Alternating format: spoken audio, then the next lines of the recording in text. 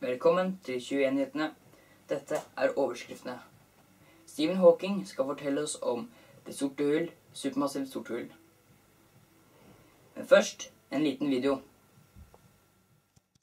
For a few million years, fusion and gravity are locked in standoff. But when the star runs out of fuel, fusion stops, and the stalemate ends. Gravity wins. In a millisecond, the core shrinks to a fraction of its original size, and a baby black hole is born. Immediately, it starts to cannibalize what's left of the star. As matter swirls into the black hole, it gets incredibly hot, and there are magnetic forces and frictional forces, and it's just a witch's brew, a nightmare what's going on right above the surface of the black hole. The new black hole in the middle keeps feeding on the body of the star around it. It eats the gas so fast, it chokes and coughs, blasting out huge beams of energy.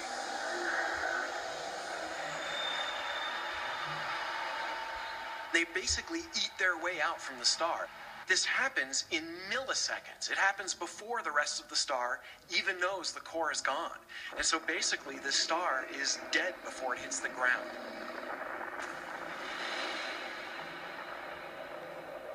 Finally, the star explodes. In 1 second, it blasts out 100 times more energy than our sun will produce over its entire life. What's left is a new black hole and 2 jets of energy hurtling through the universe at the speed of light. These jets are called gamma-ray bursts.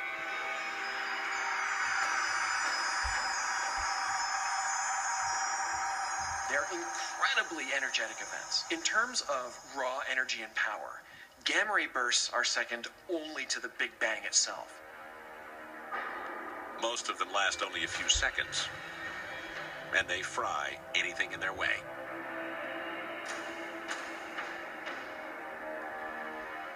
They're so intense that if there was a gamma-ray burster in the region of our galaxy near our solar system, it could literally vaporize the entire planet. Fortunately, most gamma-ray bursts occur outside our galaxy.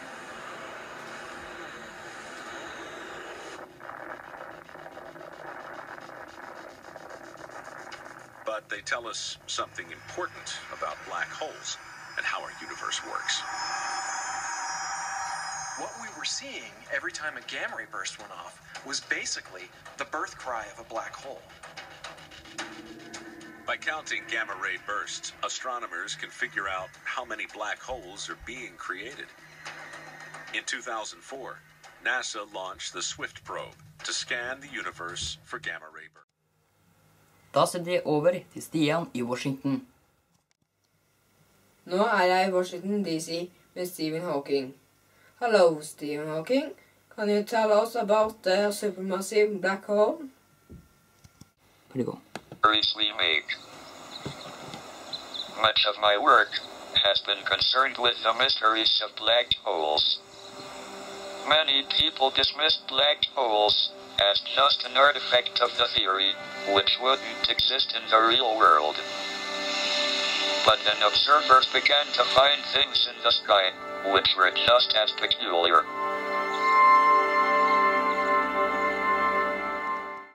Dette er Knut Jørgen Ødegård.